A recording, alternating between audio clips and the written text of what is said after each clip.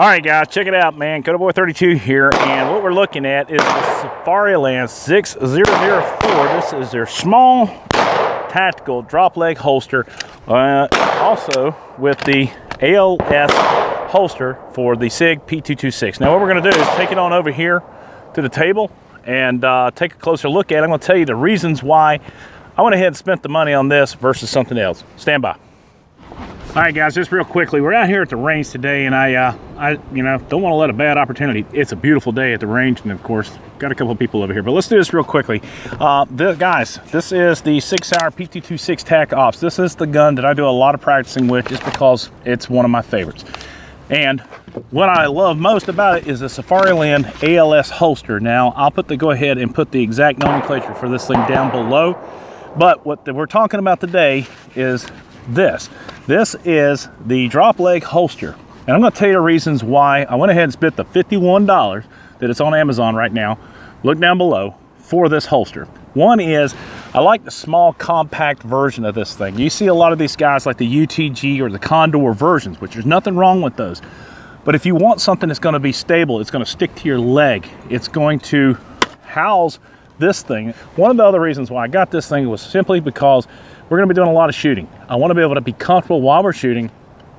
And if I want a drop leg holster, which is nice and it's perfect. Now, in the fitting of this thing, it is set as high as I can possibly get it on my torso or on my body, on my leg, that I can comfortably do it. I don't like the holster sling down low because it's not tight, it's not compact. If I have to do any kind of maneuvering, and my big old fat ass ain't going to do a whole lot of quick maneuvering, but in the event that I do, I want this thing to be tight to my side. I'm going to show you guys just in a second here. We'll go ahead and take the camera back over there. I'm going to show you how I mount it and how it goes. Now, just real quickly, this thing has 3 height adjustments right there that you can adjust it up and down. This belt features right here. This is a 2-inch Condor belt, and this thing looks like it can accommodate at least a 2.5, 2.25 inch. Somebody over there going to town. All right, well, anyway, it's got a couple other things. I do like this neoprene style belt, and it's got the sticky material on the other side. Guys, this thing is nothing but quality, and it's absolutely phenomenal. So what I want to do, I'm going to go ahead and put it on and walk around on it so you can see. The benefits of this thing are absolutely tremendous, and the ease in operation and how to mount the Safariland holster is incredibly easy. And once you get it in there, your firearms, you're in a level 2 retention, it's not going to come out. It looks good. At least you got that going for you. But we have a lot of fun. So before it gets too crowded out here, let's go ahead and get this done. But this is the way it rolls, man. This is a good deal. I'll go ahead and do some reviews on the Condor and the UTG drop leg holster, and we will compare it to this as a standard, okay? But for right now, let's go ahead and bring it back over here.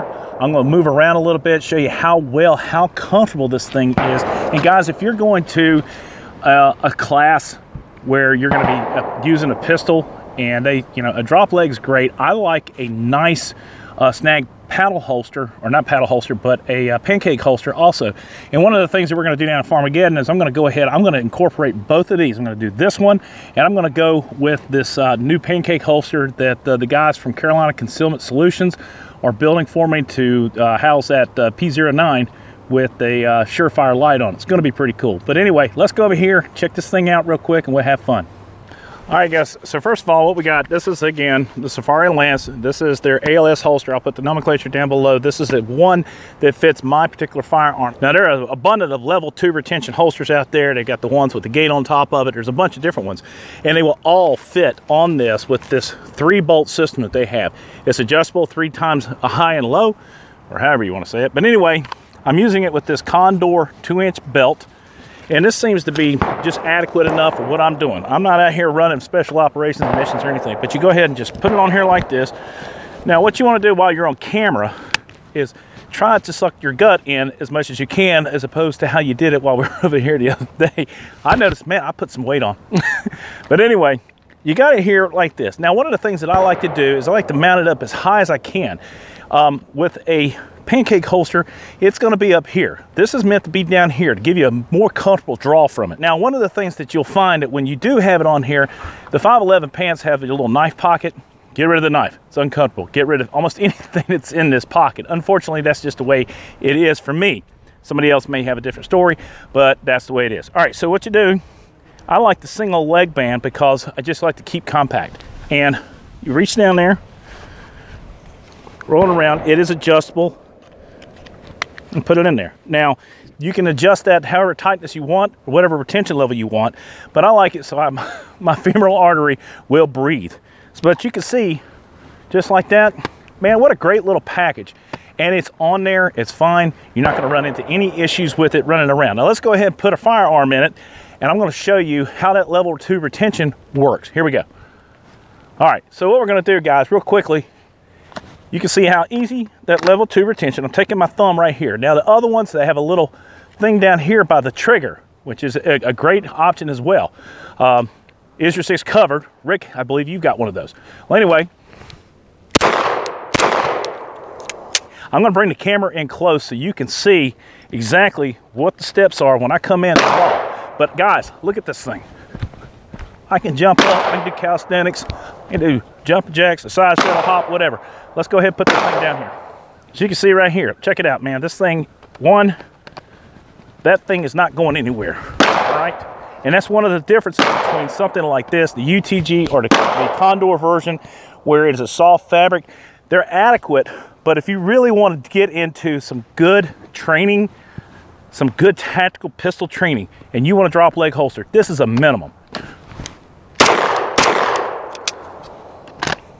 All right, so we're positioned from the front. You can see how this thing looks. What we're doing is we're just reaching down there, grabbing a hold of the thumb. If you got the trigger guard one here, pop it in there like that.